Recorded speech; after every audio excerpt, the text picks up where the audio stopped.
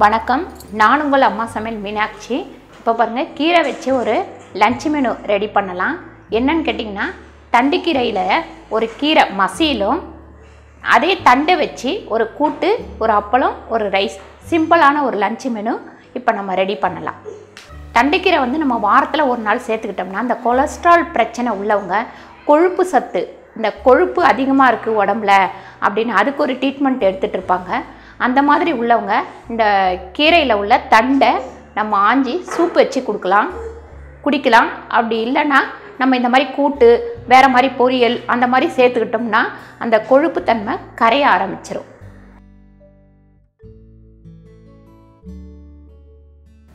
கீரை கடைச்சலுக்கு தேவையான பொருட்கள்: சின்ன வெங்காயம் ஒரு 5-6 சின்ன வெங்காயம் உரித்து வச்சுருக்கேன், வடகம் தாளிக்க வச்சுருக்கேன், தக்காளி ஒரு 4, பச்சை மிளகாய் ஒரு 6 பச்சை மிளகாய், பூண்டு ஒரு 10 பல்லு பூண்டு, புளி ஒரு கோலி உருண்டை அளவு புளி வச்சுருக்கேன்.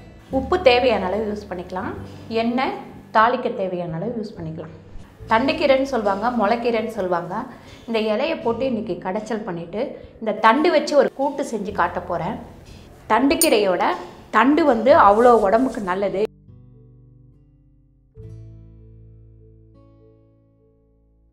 கீரைத்தண்டு கூட்டுக்கு தேவையான பொருட்கள்: கடலைப்பருப்பு 50 கிராம் வச்சுருக்கேன், ஒரு வெங்காயம் நீட்டு வாக்கில் கட் பண்ணி வச்சுருக்கேன், உளுந்து 1/2 ஸ்பூன், கடுகு 1/2 ஸ்பூன், மஞ்சத்தூள் 1/2 ஸ்பூன், காஞ்ச மிளகாய் ஒரு 5-6 காஞ்ச மிளகாய் கட் பண்ணி வச்சுருக்கேன், தக்காளி ஒரு தக்காளி கட் பண்ணி வச்சுருக்கேன், உப்பு தேவையான அளவு, எண்ணெய் தேவையான அளவு. பாருங்கள், இந்த பருப்பு வந்து நம்ம கடலைப்பருப்பு பிடிக்காதவங்க பாசிப்பருப்பு போட்டுக்கலாம், துவரம்பருப்பு போட்டுக்கலாம். அது வந்து உங்களோட இஷ்டம், எந்த பருப்பு உங்களுக்கு பிடிக்குமோ அந்த பருப்பு போட்டுக்கலாம். இந்த கீரையை வந்து ஆஞ்சிட்டு இந்த தண்டு வந்து நம்ம தனியாக எடுத்துக்கலாம். அது எப்படி ஆஞ்சி எப்படி கட் பண்ணணுன்றதை நான் இப்போ செஞ்சு காட்டுறேன். பாருங்கள், கீரை கட்டை வந்து பிரித்த உடனே ஃபஸ்ட்டு இப்படி நல்லா உதறிடுங்க, வேஸ்ட்டு ஃபுல்லாக இதில் வந்துடும். இந்த மாதிரி நல்லா இல்லாத கீரை எல்லாமே உங்களுக்கு கீழே விழுந்துடும். நமக்கு அப்போ ஆயறதுக்கு ஈஸியாக இருக்கும். இதெல்லாம் கழிச்சிருங்க. இப்போ பாருங்கள், இது வரைக்கும் நம்ம கடையிறதுக்கு இதை எடுத்துக்கலாம். இந்த வேரை இந்த மாதிரி இது பண்ணி எடுத்துருங்க. இந்த காம்பை எடுத்து வச்சுக்கோங்க.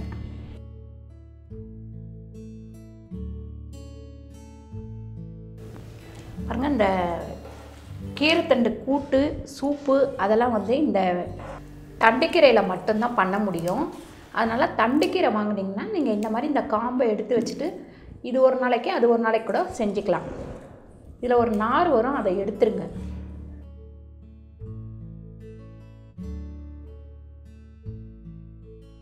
பாருங்கள், முதல்ல இது உடைக்கும் போதே இந்த நாரை எடுத்துருங்க. எடுத்துட்டு அதுக்கப்புறம் இந்த கடைசியில் உள்ள கீரையை மட்டும் எடுத்துக்கோங்க. இந்த மாதிரி எல்லா கீரையும் நம்ம ஆஞ்சிக்கலாம். ரெண்டாவது, நம்ம இந்த தண்டு எடுக்க வேணாம், நம்ம கூட்டு வைக்க வேண்டாம் அப்படின்னா நீங்கள் வந்து இந்த கீரையை நல்லா இந்த மாதிரி ஆஞ்சிக்கலாம். கடைச்சலுக்கு இந்த மாதிரி ஆஞ்சிக்கலாம். பாருங்கள், கீரை தனியாக ஆஞ்சி எடுத்துருக்கேன், தண்டு தனியாக ஆஞ்சி எடுத்து வச்சுருக்கேன். இப்போ இது ரெண்டுத்தையும் நல்லா கழுவிட்டு இப்போ தண்டை வந்து நம்ம கட் பண்ணி எடுத்துக்கலாம். பாருங்கள், கீரை கழுவி எடுத்துகிட்டு வந்தாச்சு. இப்போ கீரையை சும்மா இப்படி பெருசு பெருசாக கட் பண்ணி நம்ம வேக வைக்கிறதுக்கு மண் சட்டியில் போட்டுக்கலாம். மண் கடாயில் நம்ம இதை போட்டுக்கலாம். கீரை வந்து மண் சட்டியில் செஞ்சோம்னா அவ்வளோ டேஸ்ட்டாக இருக்கும். அதனால தான் இந்த கடாயில் இப்போ செய்ய போகிறேன்.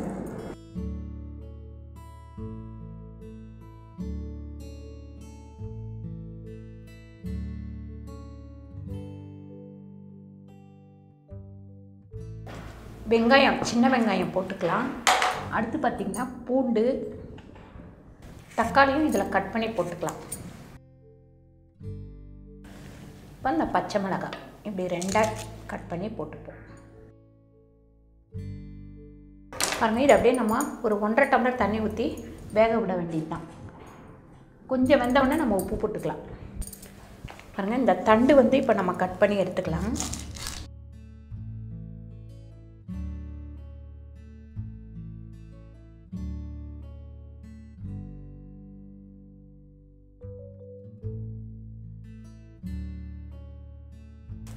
இதே மாதிரி நம்ம எல்லாத்தையும் கட் பண்ணி எடுத்துக்கலாம்.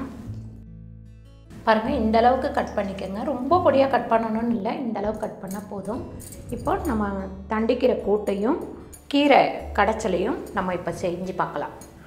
பாருங்கள், இப்போ அடுப்பு பற்ற வச்சுட்டு ஒரு கப்பளவு நம்ம தண்ணி ஊற்றலாம். இது இப்போ வேகட்டும். இப்போ நல்லா வெந்ததுக்கப்புறம் கொஞ்சம் நல்லா வெந்திருக்கு. இப்போ நம்ம 1.25 ஸ்பூன் உப்பு போட்டுக்கலாம்.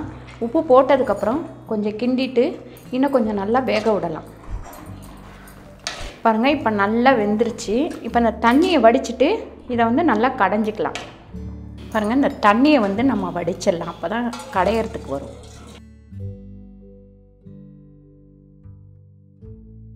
பாருங்கள், இப்போ நல்லா நம்ம கடைஞ்சி எடுத்துட்டோம். இந்த இதுலேயே நம்ம இந்த சட்டிலேயே இப்போ கடைஞ்சாச்சு.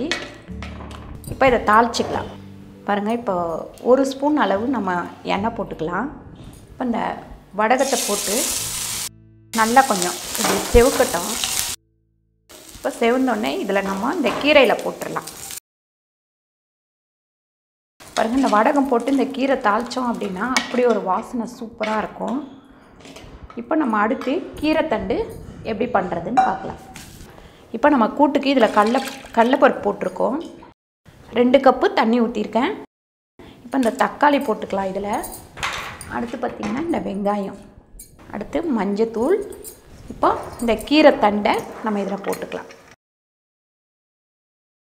பாருங்கள், இப்போ ஒரு 1.5 ஸ்பூன் அளவுக்கு நம்ம உப்பு போட்டுட்டு இதை மூடி வச்சிடலாம். நல்லா ஒரு 2 சவுண்ட்லேருந்து ஒரு 3 சவுண்டு வரைக்கும் வரட்டும். பாருங்கள், ப்ரெஷர் வந்துடுச்சு. நம்ம வெயிட் போட்டுடலாம். வெயிட் போட்டு ஒரு 3லேருந்து 4 சவுண்டு வரட்டும். இப்போ 4 விசில் வந்துருச்சு. இதை நம்ம ஆஃப் பண்ணிடலாம். ப்ரெஷர் அடங்கினோடனே நம்ம ஓப்பன் பண்ணி பார்க்கலாம். இப்போ பாருங்கள், நம்ம கொஞ்சம் எண்ணெய் கூட விட்டு அப்பளத்தை பொரிச்சிட்டு அப்படியே நம்ம இந்த கூட்டை தாளிச்சிடலாம்.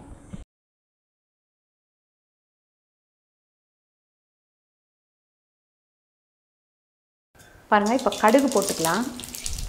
நம்ம இதில் அடுத்து உளுந்து கொஞ்சம் நல்லா பொரிஞ்சுக்கிட்டோம். பொரிஞ்சோடனே காஞ்ச மிளகாய் போட்டுடலாம்.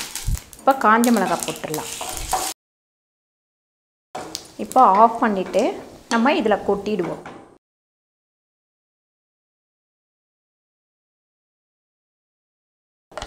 பாருங்கள், இந்த அளவுக்கு வெந்திருக்கு. மறுபடியும் நம்ம கொஞ்சம் அடுப்பத்தை வச்சு கொஞ்சம் அந்த தண்ணி வற்றட்டும். இப்போ இந்த தாளிச்சதை நம்ம இதில் கொட்டிடுவோம்.